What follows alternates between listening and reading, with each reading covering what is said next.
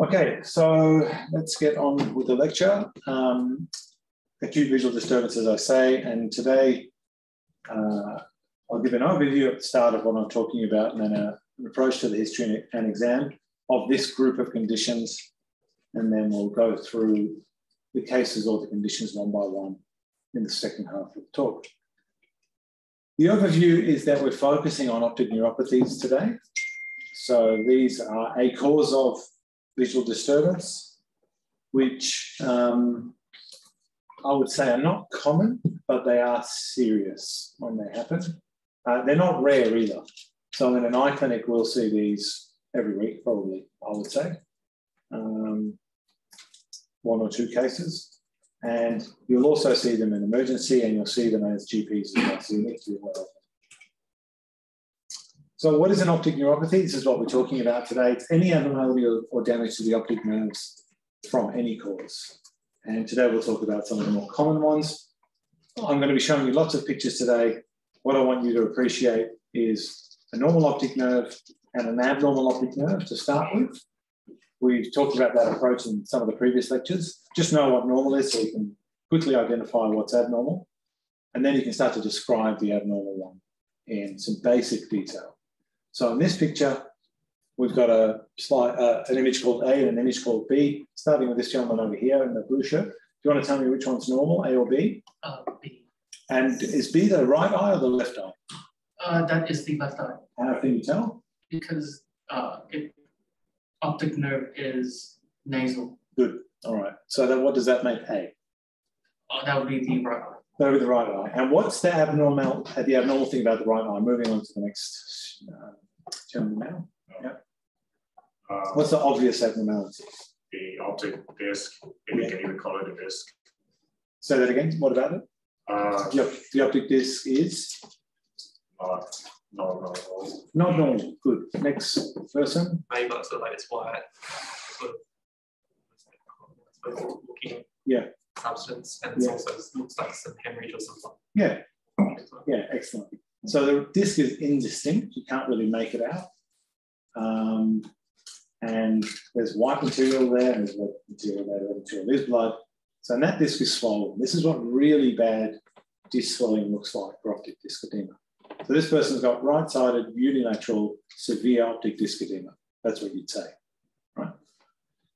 And then many things can cause that. So what are the symptoms that these guys present with? Well, visual blurring, obviously, or visual loss. In the early stages, though, a lot of optic neuropathies just present with a change in colour vision. So it can be quite subtle. All the symptoms can be really vague and indistinct. But in general terms, blurred vision, loss of vision, or a change in colour vision. And as I mentioned earlier, it's uncommon but not rare. And early diagnosis does affect visual outcomes, morbidity, and even mortality in some cases, and we'll talk about those a bit later on. So here is a complicated looking table, but I'll break it down for you. This is the approach to optic disc elevation. So we're talking about disc edema or disc elevation, which we break down into true optic nerve head swelling, ONH, optic nerve head swelling, or what we call pseudo-papilloedema, where you have an anatomical configuration of the optic nerve head, which looks as if it's swollen, but isn't really swollen. For your purposes, everything is true optic nerve head swelling. Okay, this distinction is really one for an ophthalmologist to make. So if you think the optic nerve head looks elevated, raised, swollen, then eventually they need to end up in front of us. So let's focus on optic nerve head swelling. Well, what you break it down into further is either the intracranial pressure is elevated or not, okay? And so an elevated intracranial pressure, you get what we call papilloedema, which is bilateral optic disc swelling, or optic nerve head swelling, from elevated intracranial pressure. That's what papilloedema is. So it needs to be bilateral for you to call it papilloedema. And if you see papilloedema, then you think raised intracranial pressure. Optic nerve head swelling with normal intracranial pressure usually is unilateral. There are various causes. It's sort of a surgical sieve, and we'll go through some of those today. So just think normal ICP tends to more commonly be unilateral. Elevated ICP tends to more commonly be bilateral, and I'll explain why soon enough. So let's begin by talking about papilloedema. But later on, we'll go through these other conditions and end with some that I just want you to be aware of. History-wise, what do we want to know? Well, the symptoms are variable. I mentioned that. You get variable visual change. You can definitely get pain, especially with optic neuritis. So optic neuritis is a cause of pain, either retrobulbar or periocular, often with eye movements. Okay, so pain on eye movements is a clue that you've got an optic nerve problem. If the person's got, say, demyelination, okay, multiple sclerosis, causing optic neuritis, then they may have systemic symptoms as well. I'll make sure you ask about systemic symptoms, paresthesia, weakness, that sort of thing. And I think I mentioned this in the last lecture, always in your ophthalmology OSCEs and in real life, don't forget to ask about systemic symptoms. Don't just get fixated on the eyeball. TVOs are transient visual obscurations, okay? Transient visual obscuration means that transiently the person loses vision or vision goes blurry. That's not uncommon in optic neuropathies. And if you see that, then you think of raised intracranial pressure, okay? The other one's definitely headache, especially postural headache, patients bending down to pick something up. And the headache's going to be bad enough to induce vomiting if they're really bad. And diplopia is another one. And the diplopia often is transient too. It's not necessarily stable diplopia. So there's some of the symptoms. This is probably the most important differentiator, I would say, to come up with diagnoses or differential diagnoses, and that's the person's age. So younger patients more often tend to get optic neuritis. If it's going to be an optic neuropathy, your younger patients are more often present with optic neuritis. Your middle-aged patient will more often present with, this one's got a long name, non-arteritic ischaemic optic neuropathy. Okay. That tends to be a disease of middle age. Non-arteritic, so it's not inflammatory. Ischemic, you know what that means. Optic neuropathy, you know what that means. So this is caused by arteriosclerosis, and it tends to happen in vascular paths. Okay. So middle-aged, high BMI, hypertension, hypercholesterolemia, that tends to be your NAION patient, as opposed to your elderly patient, where you need to think about GCA, genital arteritis, also known as temporal arteritis, also known as arteritic ischemic optic neuropathy. So genital arteritis is inflammatory. Okay? It's an arteritis of middle and large diameter blood vessels or arteries. That's what GCA is. So younger patients, optic neuritis, middle-aged people, NAION, older patients, say 60 to 70 plus, AION, arteritic ischemic optic neuropathy. That's a sort of rule of thumb to steer you in the right direction. Onset-wise, the onset's also important as well in history, okay? So NAION and GCA tend to present acutely. So we're talking minutes to hours. Trauma should be obvious in the history. A person's been in a car accident, person fell over, person was assaulted. So you should, you know, that should be quite obvious in how it presents. But if you've otherwise got a fairly fast progression, then think NAION and GCA. If it's subacute, more like hours to days, that fits more with your optic neuritis patient who is going to be younger. So you see a 25-year-old with visual change over days, you want to be thinking optic neuritis. And then your more gradual stuff tends to be either toxic nutritional, so lack of B12, lack of folate, too much alcohol, we'll touch on those at the end, or a tumour, which is compressing the optic nerve. So they don't tend to develop over hours or days. They can take months to years. So that's some of the history that you want to be aware of. an emphasis on age. What about examination? Well, we talked about normal and abnormal. This is actually a case of papilloedema where it's more pronounced in the right eye, but the left optic disc margin is actually slightly blurred. It's not super sharp and crisp like we saw with that very first image. If I take you back there, what I want you to really appreciate here in the left eye is that the margin between yellow nerve and orange or darkish retinal tissue around the nerve is very, very clear and distinct. You can clearly see a round yellow circle on an orangish or dark orange or reddish sort of background. Anytime that's lost, you're wondering about swelling or edema of the optic nerve. So let's go back to this one. Yes, I can see that there's some yellow tissue there, but the margin isn't quite as clear and distinct as it was. So anytime, and in this one, it's more pronounced. Here, it's more pronounced, I think we'll agree. That fuzziness is more pronounced. So if you see fuzziness on one side, which clearly looks like it's adenitis, look at the other side and just see if there's a hint of swelling or loss of clarity there as well of the margin. Everyone happy with that? The left one's slightly abnormal too. The reason I'm saying that is papilloedema can definitely be asymmetric. So you get one that's more swollen, one that's less swollen, but you're still concerned about papilloedema. That's important because you worry about raised ICP. That's important because you worry about a brain tumor, which is a threat to life. So this is why papilloedema in particular is so important, because it can be a threat to life.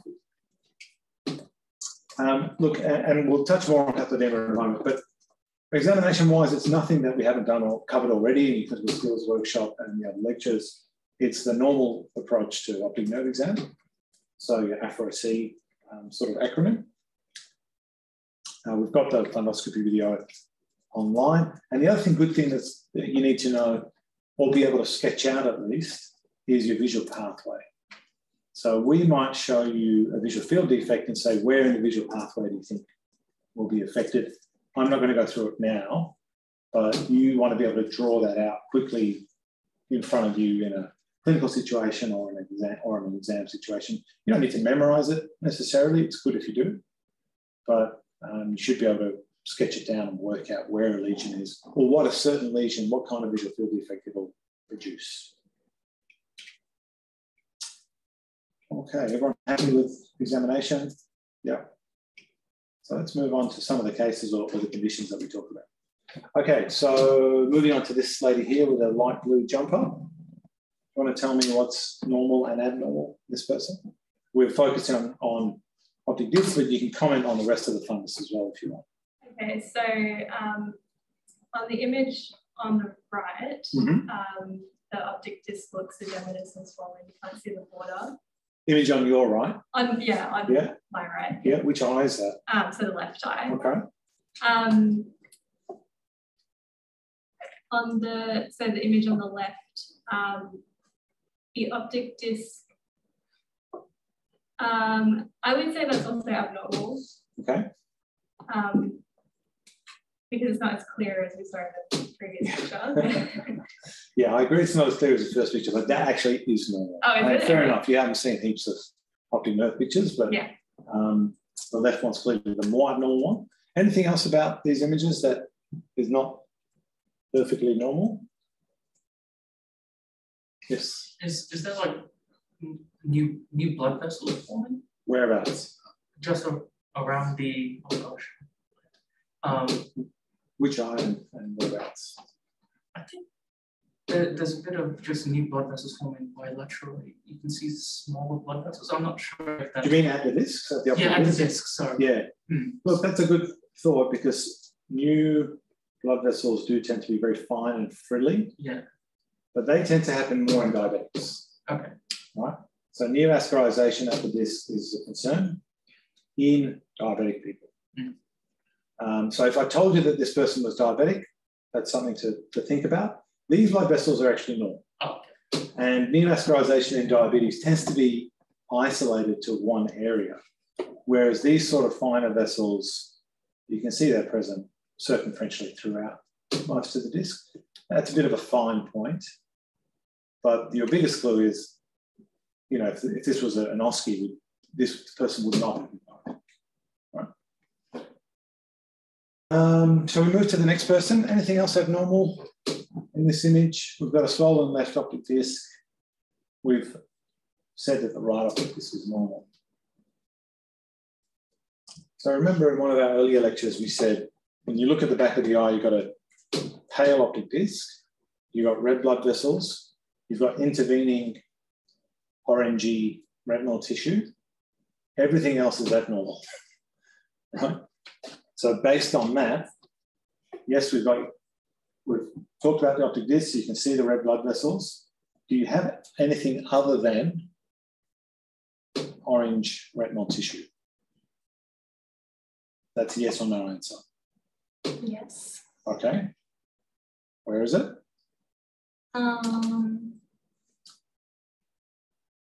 Let's see if I can turn these front lights down, but I can't quite figure out how. Yeah, where is it and what? I think it's there. It's over here? Yeah. Okay. I don't know which one. Someone want to help her out? Next person, the white t-shirt? Is it the yellow spots in the middle of both eyes? Yeah, what are they called? I was going to say drusen, but I don't think it's. You should have said drusen. Okay. I said drusen. Good. So what part of the eye are they in? The retina. Yes, the retina, but what part of the retina? The macula. Macula, yeah. So they're drusen in the macula. Next person, what does that tell you about the age of this person? Like older. Good. Therefore, what diagnosis are you worried about? Yes, but this is an optic neuropathy talk. Yeah, great. So it's as simple as that. Okay, the approach to ophthalmology, as far as you guys are concerned, can be as simple as that. Oh, I've got unilateral disc swelling. I can see drusen. It's an older person. I'm worried about this. Okay, and you know, in an endoscopy, we don't just show you this picture. We give you the person's age and we give you the symptoms and so on. But that's the formulation, if you like, of a case. So GCA, talking about it first because it's one of the more serious conditions. And as you can see, what it results in is narrowing of the lumen, leading to ischemia, which ends up affecting the ophthalmic artery, and you get ischemia of the optic nerve head. So this is a systemic vasculitis of medium and large arteries. Older patients over 60 years old, the classic symptoms are jaw claudication. So patients don't say, I've got jaw claudication. They might say, I've had discomfort when I'm chewing food, but you want to ask them that. So you have discomfort when you're chewing food. They won't tell you they've got scalp tenderness. You say, has it been uncomfortable recently when you brush your hair or wash your hair? They can get pain going down their neck as well. So any new neck pain, everyone's got some arthritis, but any pain in the neck or shoulder that's new for you. And transient visual obscurations we talked about earlier and diplopia as well. They can get systemic symptoms as well. So fatigue, weight loss, this sort of thing. NAION doesn't give you those systemic symptoms. Arteritic ischemic optic neuropathy or GCA, these people tend to be unwell. Okay, so myalgia, weight loss, this sort of thing. The disc swelling we describe as being chalky white rather than yellow. For your purposes, don't worry too much about that. Just focus on age. You can get cotton wool spots as well. So don't be surprised if you've got a swollen disc in an older person with some surrounding cotton wool spots. They're infarcts of the inner retina, so the whole area is ischemic. And you can actually fully occlude the artery as well. So you can get giant cell arteritis plus central retinal artery occlusion. And that's where the whole retina looks pale. You guys will have seen images of that. Whole retina looks pale and there's a little red spot in the middle, cherry red spot. Looks very different to the other eye. So that's dual pathology, which you can get. You then need to palpate the temporal artery. That needs to be part of your examination. And so a temporal artery will be tender and you won't feel a pulse in the same way that you'll feel it in the normal temporal artery. You can all palpate your own temporal artery. I'm palpating mine right now. There it is. It's pulsatile. It's not tender. It should be fairly symmetric. Okay. What's our management or your management? Immediately, if you're worried about GCA, do a full blood count, ESR and CRP. Full blood count looking for raised platelets, ESR and CRP looking for elevation. Okay, particularly CRP is sensitive to GCA. And if you're concerned about GCA, then have a discussion with ophthalmologist if you can, but whether you can get through to one of us or not, start high-dose steroids unless they're definitely contraindicated, which they can be sometimes. Because this is a time-critical condition, and if it's not treated, they'll lose vision guaranteed virtually, and they'll then lose it contralaterally within hours to days. That's why GCA is so serious. Confirmation of the diagnosis comes with a temporal artery biopsy. So sometimes we do that, sometimes vascular surgeons will do that, sometimes general surgeons will do that, just depends who's available. That's required within 7 days of starting steroids. It tends to muddle the results if it's after 7 days. Prognosis, as I said, untreated, a third will become contralateral within weeks and can involve the aorta as well. So that's why it can be a threat to life. So threat to sight, threat to life, older patient, systemic symptoms, unilateral vision loss. Think of GCA, start steroids, do blood tests, and urgent ophthalmology referral. All right, moving on to the next condition. So I think we're up to the gentleman in the greenish jumper. Or have we already done you? Done, okay. Next guy, Boston. What have we got here? What's the obvious abnormality? Swollen optic discs. Good. Good, yep. And anything else that's abnormal, you've passed, but for extra points. I don't know if it's a colorable spots or some kind of whitish marking. There's whitish tissue around here. This is just artifact. I mean, see how symmetric it is when you see things that are really symmetric. That's artifact from reflection. But look, you've got some hemorrhage here. Hard to tell here and here. It's pretty subtle. And the other thing is the veins look tortuous and bigger than normal veins. So venous tortuosity. That's a feature of, you've got a swollen disc. Venous return gets impaired because of raised hydrostatic pressure. And so the veins look really accentuated, or we say that they're tortuous. So, okay, we've got bilateral disc swelling, which we've said is papilloedema until proven otherwise. This is a brain tumor until proven otherwise. Okay, that's what I want you to take away from today. So, papilloedema, let's talk about that. Here's a schematic picture which shows a normal disc and then a swollen disc due to fluid CSF in the subarachnoid space exerting mechanical pressure on the optic disc, causing it to swell. So it's bilateral due to raised ICP. We've said that. We've talked about some of the symptoms. Pulsatile tinnitus is the other one. Has anyone heard of that before in a ENT or neurology term? That just means you can hear your own heartbeat. And papilloedema patients will sometimes tell you that, yeah, I can hear a whooshing sound. Sometimes, not necessarily all the time. Differentials, well, most of these end up being idiopathic intracranial hypertension, okay? But that is the last diagnosis you go to. That's a diagnosis of exclusion. The first one you go to is a tumor. Is this a tumor?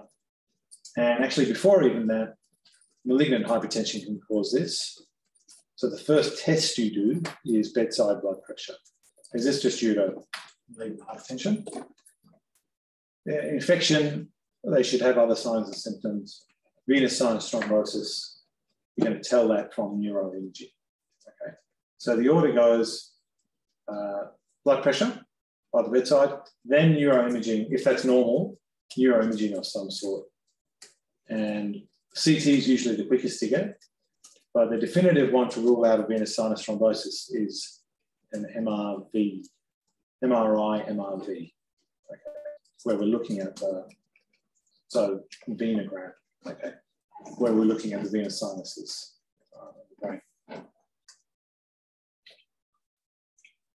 So full neurological exam, you're looking for other neuropathies, MRI, CT. I said, once we've excluded a space-occupying lesion, the definitive test for idiopathic intracranial hypertension then, so raised ICP, is a lumbar puncture. And we're looking at the opening pressure when we do the LP. Well, I say we, but it's the neurologists who do that. So let's talk about IIH. IIH is one cause of papilloedema. In the community, it's the commonest cause, but as I say, it's a diagnosis of exclusion. Okay, you don't go straight to IIH, but there are clues. We don't quite know what the identifiable cause for IIH is, but we know the risk factors, and they are female gender of a childbearing age with a high BMI, plus or minus oral contraceptive pill.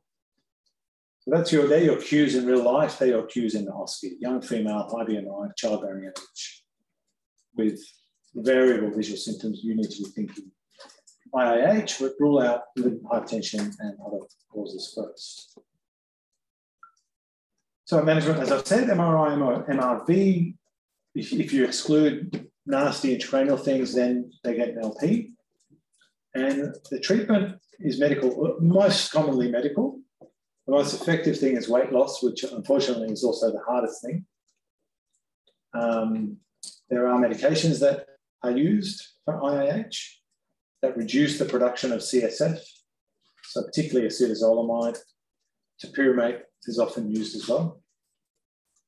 And if that doesn't work, then there are surgical procedures to fenestrate the optic nerve, to let fluid out, let pressure out. And there's neurosurgical stent procedures as well to redirect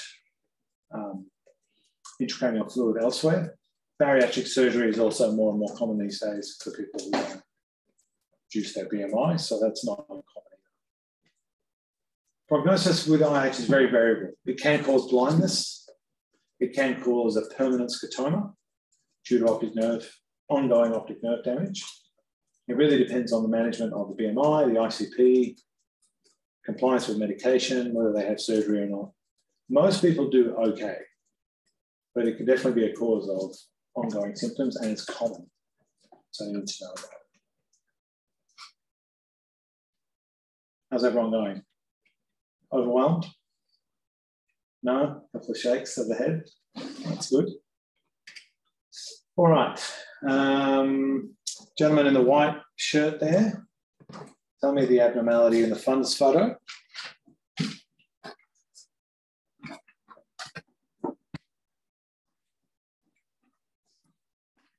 Normal or abnormal? Yeah. What's the abnormal bit?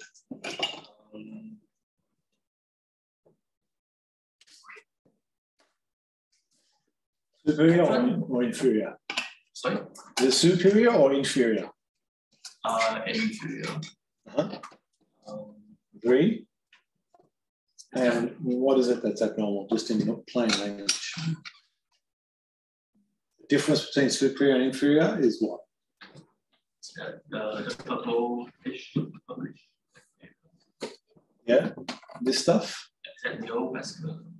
No, it's not neurovascular. Again, if the person has diabetes, reasonable thought. The basic difference I would say is if you focus on the contour, you can't see a yellow versus orange contour there. Do you agree? Whereas down here, it's lost.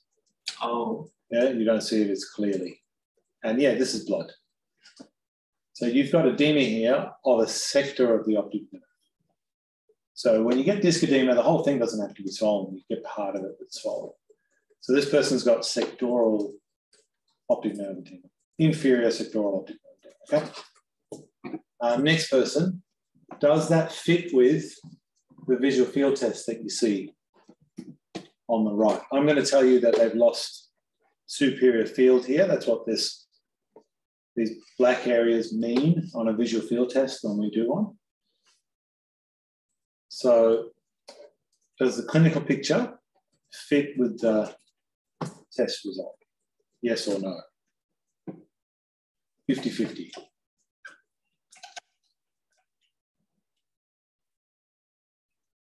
Let's go back a step.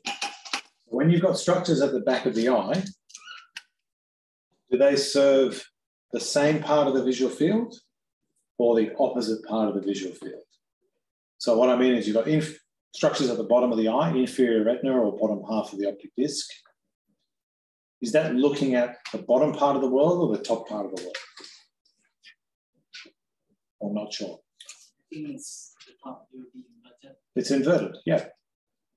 So if you've got the bottom of the disc being affected, that serves the top part of the world, right? Yeah. So then does this fit? Yes. Yeah, it does.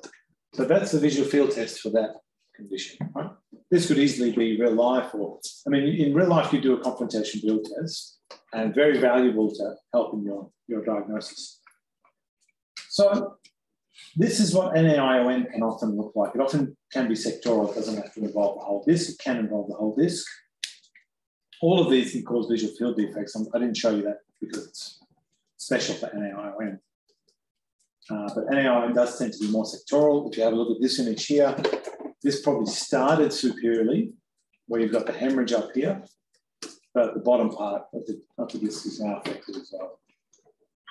Field defect here is more inferior, with the top part of the disc being more severely affected. Okay? So it's the opposite of what we just saw in the other picture. So the etiology here is thought to be a combination of an anatomical crowded disc. So you've got a small disc and the vessels are crowded together. Then you get arteriosclerosis. Over time, arteries become sclerosed.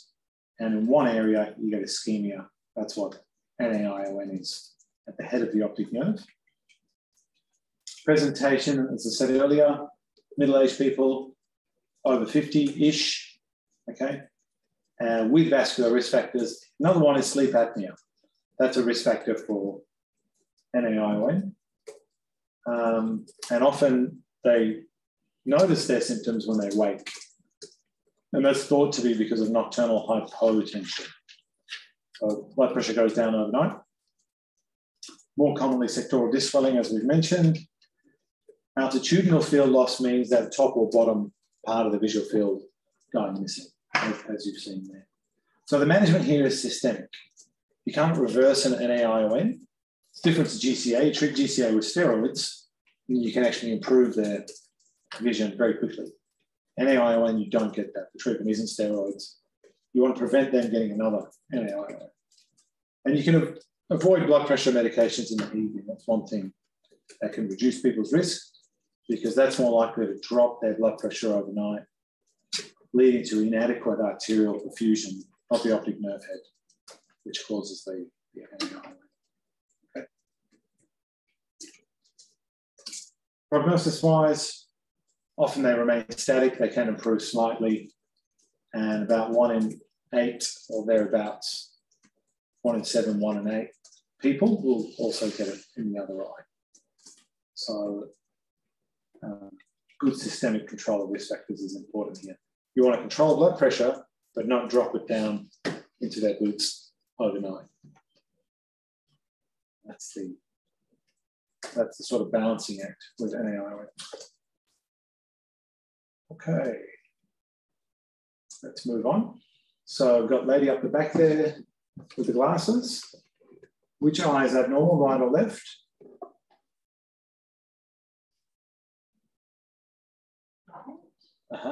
And why? There's no like shading. Good. And give me one more abnormality. The macular. Well, there's like deposits around the retina. Macula's okay. If you focus on the disc, I agree with you, the margin is not distinct. That's some blood there. And this is some blood here. Maybe you need to see a lot of images before that sort of thing jumps out, but to me, those two spots look different to your normal blood vessels. This kind of doesn't go anywhere, and this is just thicker than it should be. Yeah. So unilateral disc swelling. This person's 23. What condition are you thinking of? Next person along.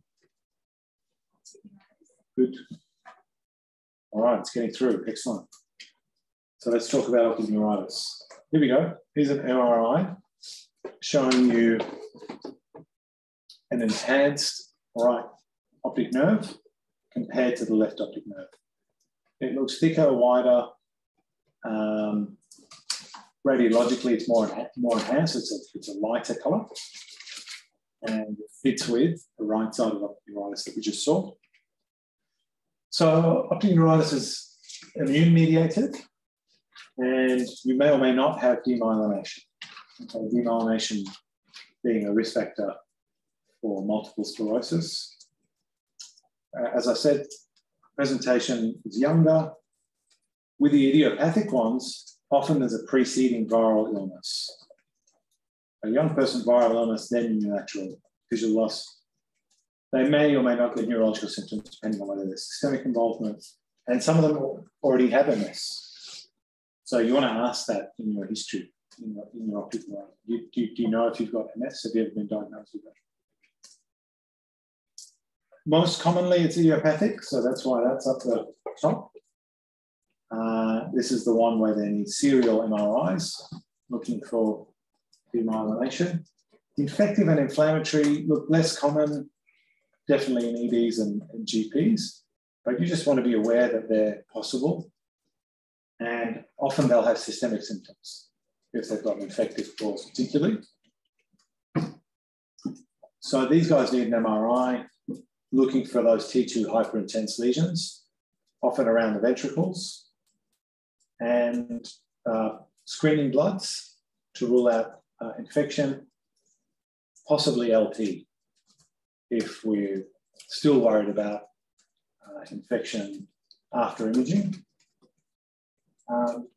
Treatment is high-dose steroids here, although in most cases of idiopathic optic neuritis, the vision will return to normal or near normal on its own. Steroids just speed up that recovery, and they're possibly a little bit better for final colour vision. So optic neuritis is one where you do think steroids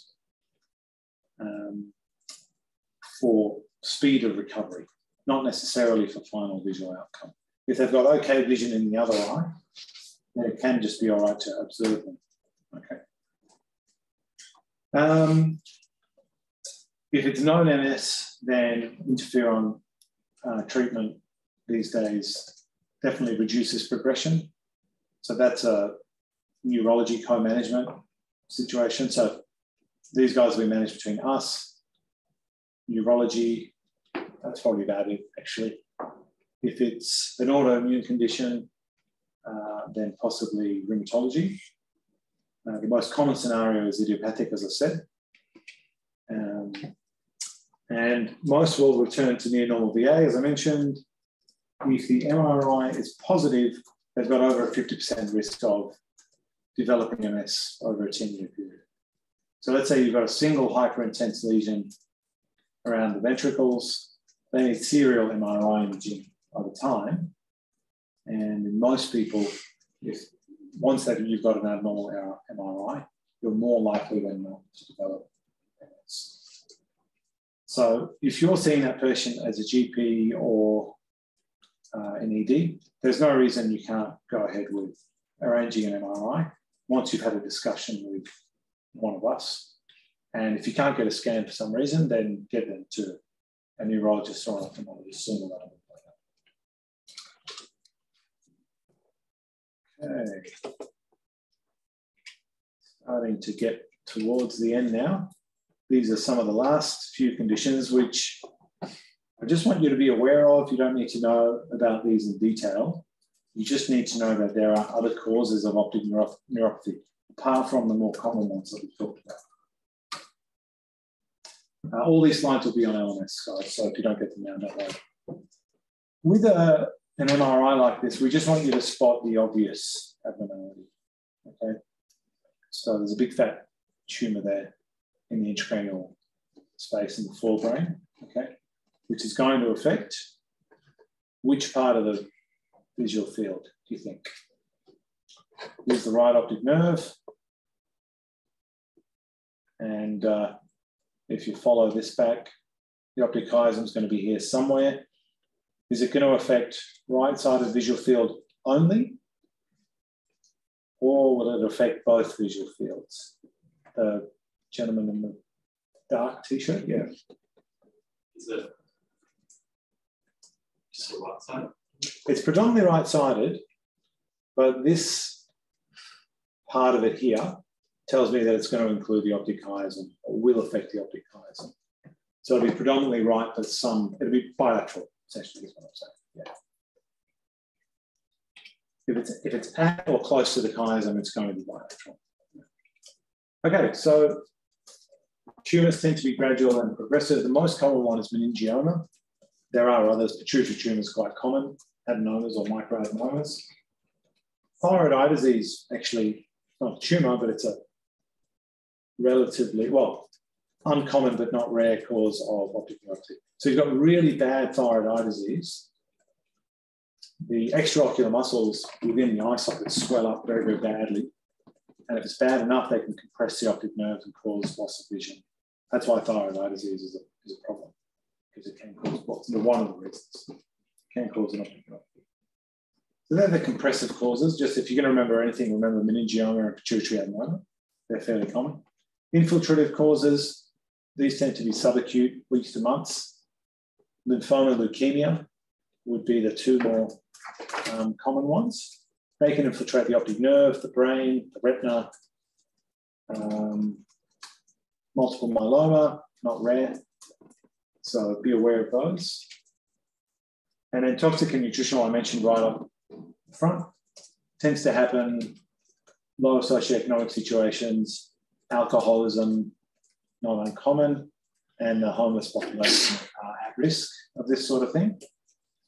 There are medications that can cause optic neuropathies as well, less common these days, but methotrexate is fairly common. It's taken at a high dose for long enough. Phenobutol tends to be less common these days. Amiodarone probably still reasonably common out there.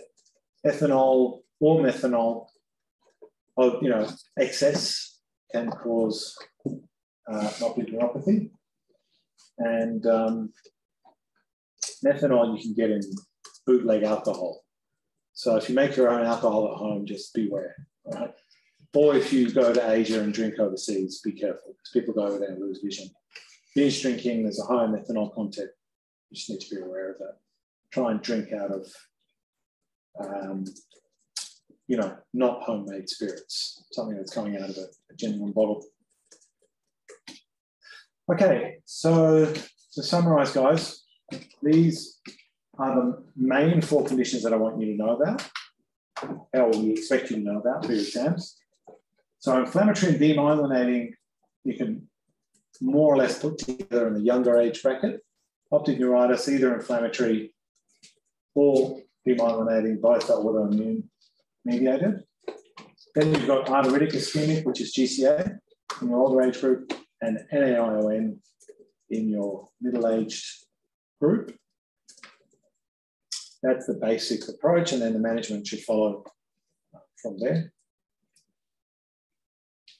This is the most, the coloured bit, the age, that's the bit that you really want to take away. All right, that should help your problem solving. And hopefully we've covered these things. Just for your interest, this is what an enlarged blind spot looks like, okay? So normal blind spot, when you do a visual field test, you should all be able to map your own blind spots with your finger or a pen.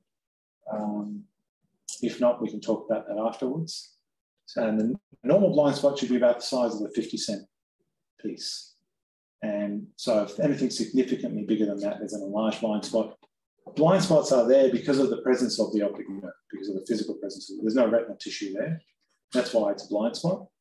And so optic neuropathies will often start off as an enlarged blind spot, which then becomes a bigger scotoma over time. All right, that's the end of today's talk, guys.